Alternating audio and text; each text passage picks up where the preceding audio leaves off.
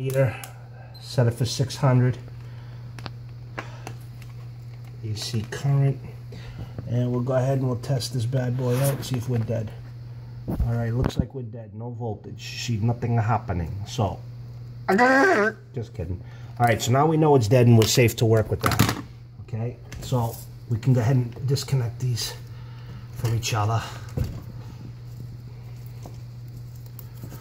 All right, and there goes that. Now we have the electrical cable. We'll just bring it out here, out of our way. Save your wire nuts. And we're gonna move now. We want to disconnect our soft copper line that's making up the water supply. Now, even though we have the water shut off, where's my flashlight? Even though we have the water shut off from the inside, there's going to be residual water on this line, and the same thing's going to happen when we disconnect the drainage tube. The drainage tube gets disconnected from under the sink. So I'm going to go ahead and I'm going to disconnect this line, but what I'm going to do, I'm going to use this little paint tray, to help me collect the water that may pop out of there when it starts spinning off that nut.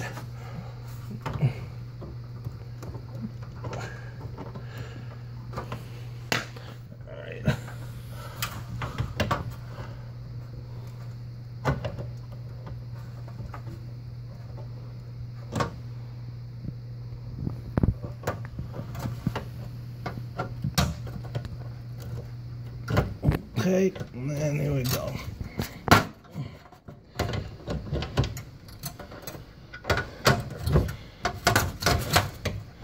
Be prepared to have no room at all. As you can see, this is not a simple task.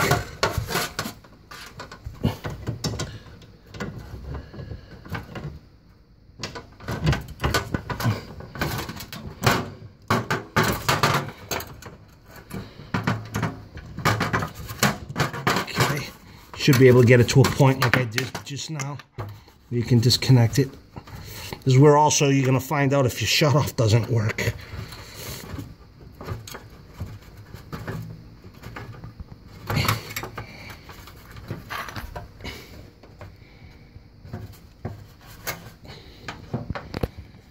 It's coming, it's coming.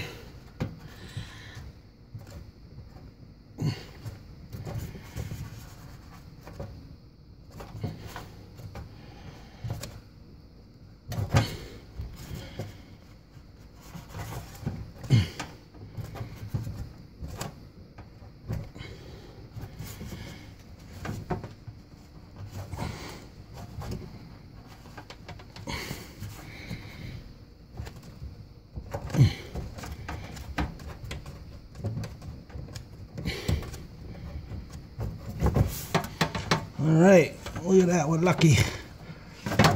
Minimal water coming out of here, if any at all. So we're good to go on that. All right, now we've got to go under the sink and we're going to disconnect the drain hose. Okay, so here's the drain connection. You can see the hose goes up, rides up, makes a drip loop so that the water stays down in this end. So we're going to have a lot of water in this end. But most likely what I'm going to do is I'm just going to go ahead and reuse this hose. The reason why I'm disconnecting it from here is so that I can pull it out and get to it better from the back of the dishwasher. So right here is a little clamp and it's connected to a garbage disposal. Loosen up your clamp and then we just simply pull this off. Okay, a little bit of residual water, we'll catch it in a bucket if there's any. There we go, a little bit, no biggie. Into the sink you go. It's gonna smell, and it does. Okay, so now we'll move to getting the dishwasher out from under the cabinet. Okay, so now we want to get to disconnecting the dishwasher. If you look underneath here, you'll see these tabs. These tabs are screwed right into your countertop. and that's what secures this in. The feet down here are adjustable so that you can raise and lower depending on the height of your counter, and that's how you get this uptight and working properly. You also want it to be able to pitch back a little bit. We'll get into that a little bit later. So just very simply just disconnect these screws.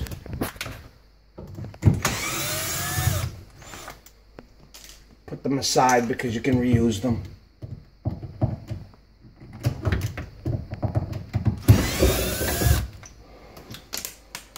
Okay.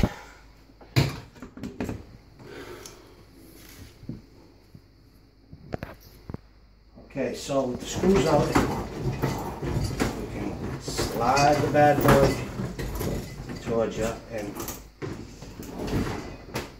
now I can get to the side of the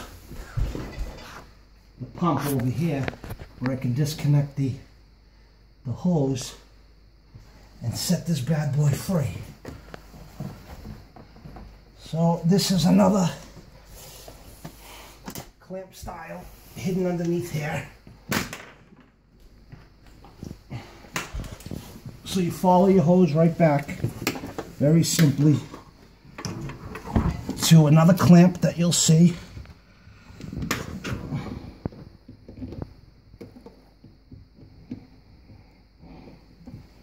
And once again, be prepared for water. Water is going to come out of this thing, and water is going to smell. Smell, smell, smell. So let me get this disconnected, and I'll be right back with you. Okay, so we disconnected the hose. Now we can slide her out freely. You see how I utilize that pan. Look, there's water in it, as you can see. Let's get away from the wire. Okay, always keep paper towels on this job because you're gonna have a little bit of water. So now we've exposed a lot of things here, like their cabinet everything falling out on me from the cabinet. Here's that disgusting, stinky, smelly dishwater. Let's get rid of that bad boy. Have a nice day. All right. First thing I'm going to do is sweep and clean this up because that's just it. So let me take care of that. We'll be right back. All right, so we're going to replace this hose now. We're taking off this screw that holds it clamped to the wall. Very simple. Unclamp. Pull this down. And we'll just remove the hose. And then we'll go ahead and put the new hose in. Once I get this out of the way.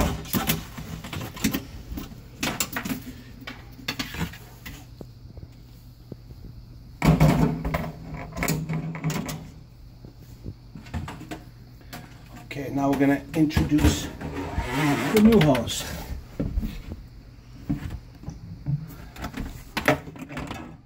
Okay, and you can see the new hose has the connector right there. Right here where we're going to put the tightening strap. And then this has little ridges in here that will connect and make up to the new dishwasher. So pull your line over. Make sure you have enough so you can make up the connection over here. We'll get back over to here.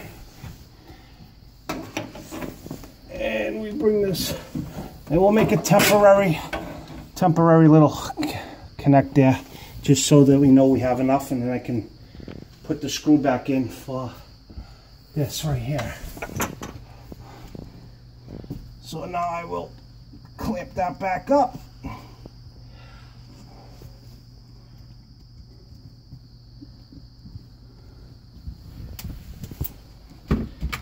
Set my screw.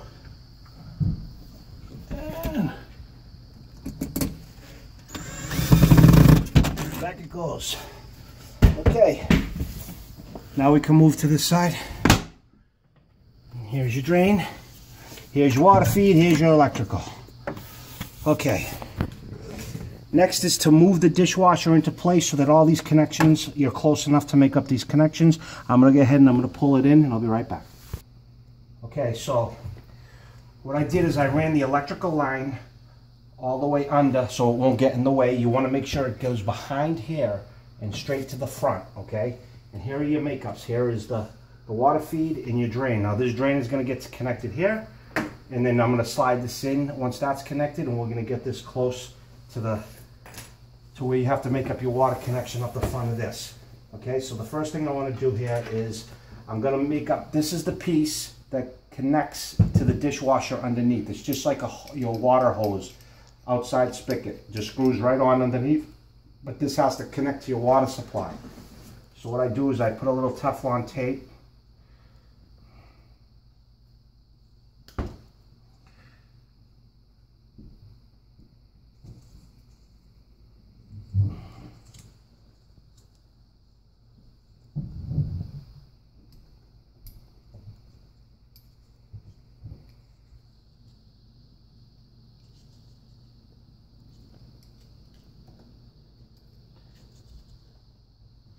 This helps seal the threads so that you don't get any water leakage through the threads. You shouldn't anyways, but it's a good backup. Now this is a compression fitting, and we're just going to make sure we don't strip it. Make sure that you're going on straight and that you're fine. Everything's going to make up fine here. Okay, now I want to look and I'm going to make sure that goes straight up, and it does. So I'm going to tighten this up by using my adjustable, I think it's up there, the little adjustable wrench. This one, adjustable. I'll tighten this up. I'm going to hold it in place. And be careful, this is soft copper. You've got to be gentle with this when you do this. You don't want to twist it. You can pop the line, crack the line. You want to make sure you are dead on. Probably just hold out my hand. Make sure you have a perfect connection here. Snug it right up good and tight. You don't want any leaks.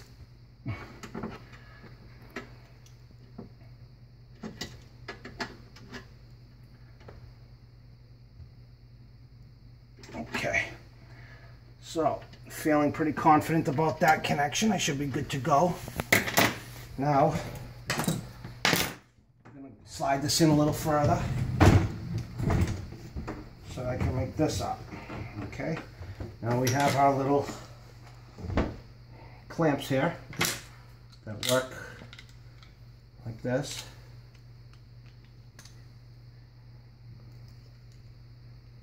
Just open it right up, put it over where it's going to go. Slide it all the way on though, because we're not going to put it in place yet. Now we make up, push that bad boy right in. You'll hear it clicking in into these little nubs.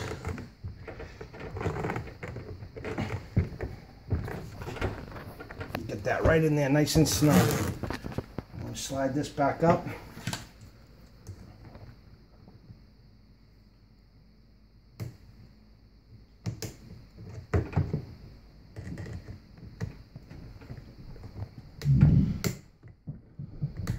Don't you love when you watch other people's videos and it's edited and everything's just so smooth and slides right in and it's perfect? Yeah, I don't do that. I don't do that. I'm going to show you just how much bull crap goes along with this stuff.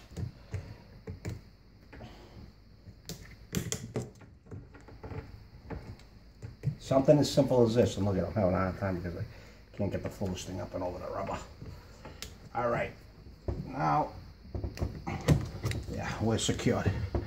Okay, next part is checking my leg heights. I'm going to slide it in. We're going to slide this in. We have adjustable legs. We're going to make sure that our water feed stays under. It comes underneath the dishwasher from behind. It doesn't get caught on anything. And when I come back, this will be set in place, and we'll go ahead and we'll make up electrical and water connection. Okay, so now where we got our legs all set up, you twist your legs up to make sure that you come, you know, to create, make up the difference between here and the countertops. You're going to have these tabs that are going to slide in, and those are going to screw just like you unscrewed the old one. But first we're going to make sure we're level. And we're pretty darn good, baby. We're level that way. You want to level front to back, back to front, make sure you're good. And I'm good. So now we want to just make sure that our edges line up equally from side to side. You just want it to be even, and you don't want this to end up hitting your cabinet door. So you just slide side to side where you ultimately know you're going to end up keeping it. And that's pretty safe to say it's staying right there. We're going to be perfect right here. So now now that I know that we can do it, we're going to be good. I'm going to go ahead and I'm going to slide in these tabs.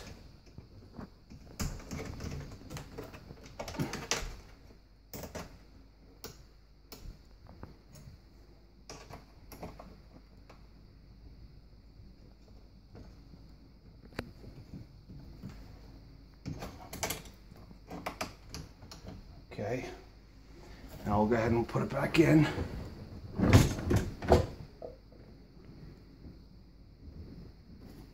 Double check your clearance again from left to right. Split the difference however you have to. Looks good for my house. Now what I want to do is I want to drill it home. Send the home. We're going to put this into the cabinet.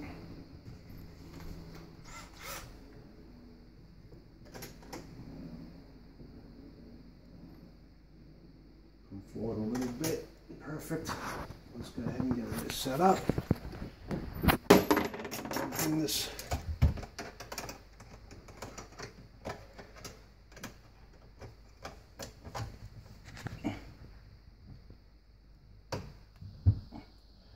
Set it where I want it, right there.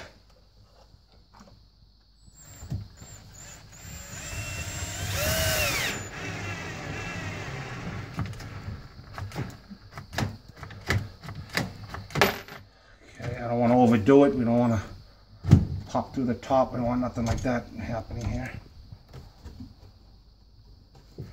Okay, we'll do the same to the other one. We'll be right back. Okay, so after we got the legs all set in place and everything's leveled, you got it solid, you got it secured to the counter with your tabs, you got this thing solid in there, everything's even and level. I'm making up my supply line now. I already went a little bit ahead. I put my Teflon tape on and I'm tightening it by hand. Once it gets a little bit too tight, you just use your little... And you don't want to over tighten it. It's plastic that you're tightening it to. So you don't want to go cranking this thing because you could very easily strip out that plastic thread. So we're just going to nudge it right up. You can feel like you're on there pretty good. You don't need to really go no more.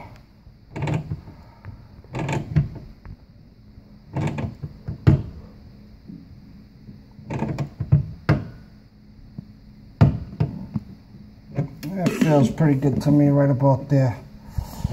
So right about now, jump show brother, check it out now. So now before we hook up our electrical feed, what I want to do is I want to turn the water back on and check for leaks. And don't be surprised if you have any. Sometimes that might not be tight enough because you don't want to crack it, etc. So, and don't forget, we still have to make up this connector here for the drain. In fact, I'll do that now real quick.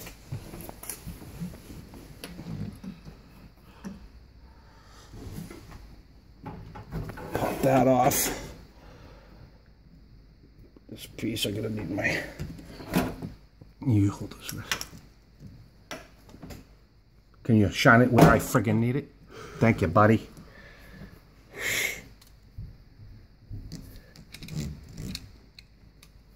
I know it's difficult to sit there and hold a camera all day.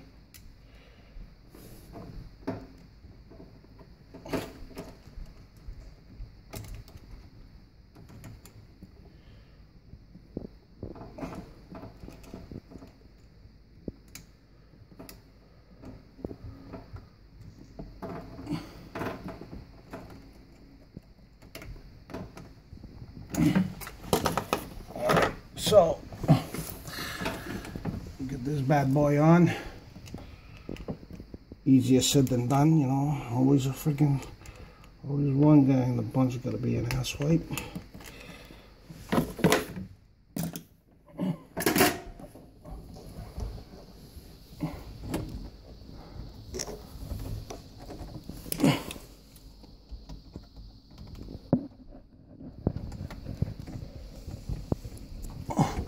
Make sure you snug it up all the way.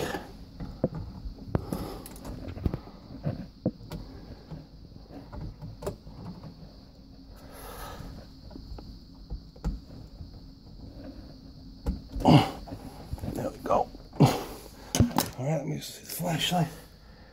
Make sure we're consistent all the way around.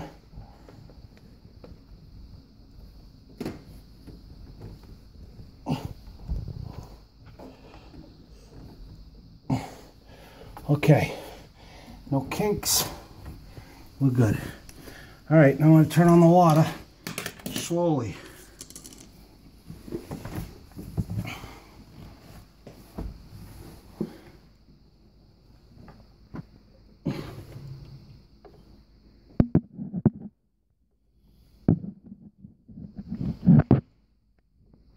Okay, I heard the water feed, came on. No leaks here. Shouldn't be really. Didn't have to disturb that at all. Check up on the pickup lines here. And they look good underneath here. No water. Nothing coming out. The true test is when we start it and we run it for a cycle. Okay, guess what's next? The electrical. What everybody's been waiting for, I'm sure. Now, I'm gonna cut this, I want to unscrew this bad boy. Of course, it's the wrong size.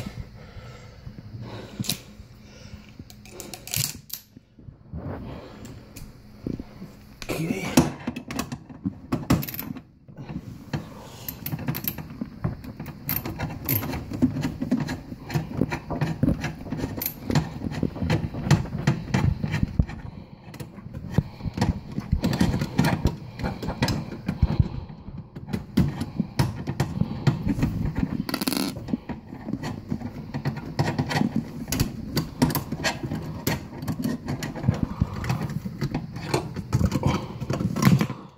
Okie-dokie.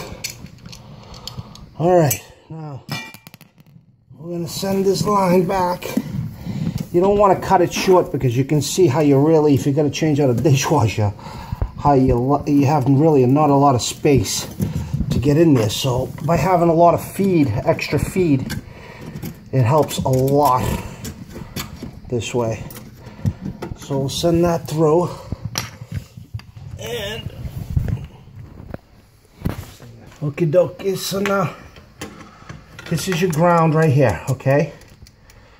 What we're gonna do is you're gonna take your bare wire, your ground wire, and we're gonna wrap it around this bad boy.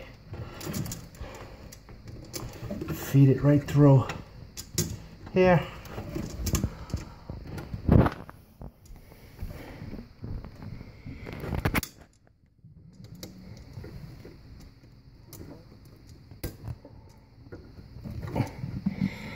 Wrap it right around that, right there.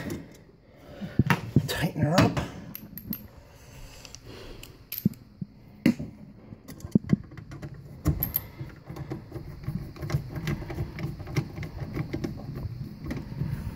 There we go. Make sure it's gonna stay in the box.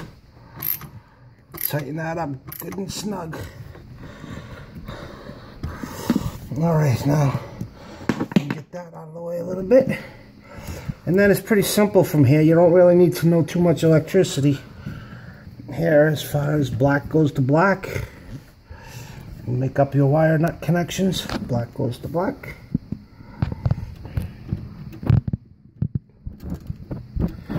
Push them all the way into the bottom. So you feel it, hold that wire tight, and spin. Spin, baby, spin. Okay.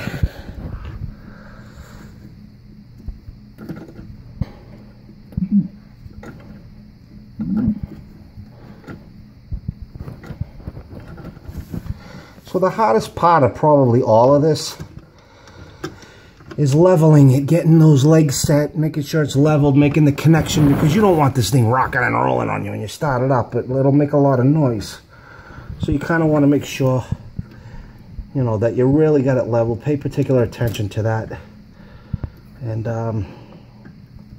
like I said, front to back, you want it level, and shouldn't have an issue. If you find that your countertops are really high and the legs aren't reaching, you could use a wooden shim. I brought wooden shims with me. I didn't end up needing them, but this is a shim, and you can see it goes from 0, well, not 0, but the 1/16 of an inch to 1/4, and you slide it right under the leg so that the leg will, you know, sit on top of it, and you can snap off what you need, or you can leave it if you don't need to snap it. I didn't need any shims here because the countertops are actually installed to the right height. They weren't Mickey Moused in. Alrighty. So now I've made up my power connections. And what I like to do with my power, once I do that, is I still like to wrap electrical tape around it. And we'll go ahead and take care of that right now. Get the electrical tape. We're almost done, kids. Daddy's almost done. Gonna come home. Another day, another dollar, and still broke. What are you gonna do? Take off your socks and shit in your shoe. So you can see what I'm doing here is I like to just make it nice and clean. Connect that. I started the wire with the tape. I wrap it around the 2 wires, and then I work my way up to the nut. And I make it a little tight. Pull it as I go.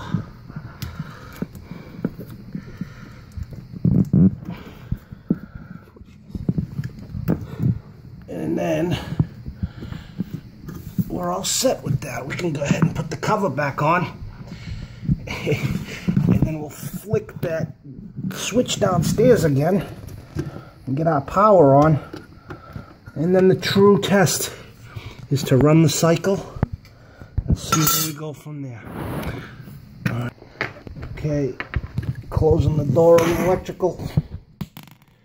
And I got a screw that keeps jumping for its life. It doesn't want to go, it wants to die.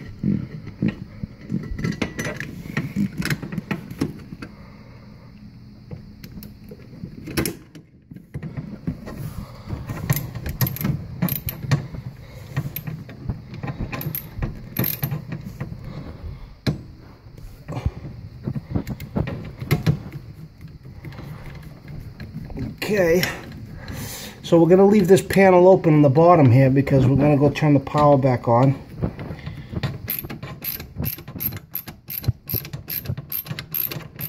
Okay. Alright, nice and clean always. Alright, we'll be right back. I'm going to go turn on that power. Okay, we're installed, the power's on. I left a piece on at the bottom. Now make sure you pull everything out of there. A lot of these dishwashers come with wrappers and styrofoam that will hold everything in place. Double check, make sure there's nothing hindering anything in here before you run your test. Alright, you want to make sure this shuts nice. You hear that click? Okay. And I don't know how to do this, so we'll just do select, normal, high temp. And we'll start. Give it a minute. We'll just test it out. You're gonna hear it click on. It's gonna make a couple sounds on you. And then this is where when you'll start to hear the water fill, you'll actually hear it spraying inside. And this is where you want to make sure, because this is where the pump over here is actually going to stop pumping. We want to make sure we don't have leaks. You never know, it could even be from the manufacturer. I've put in all kinds of things, dishwashers, hot water tanks. Once you're done installing it, you find out that there's a problem from the manufacturer. That's just the ball buster. Because now what you're going to do, and it's unfortunate for the client, they're going to have to pay for your time. It's not your fault. So you'd have to pull it out, go get another one, etc. So we'll sit here, and there goes, I don't know if you can hear it. Come close with that, Mike, maybe they can hear it. I can hear it spraying inside. It's filling up.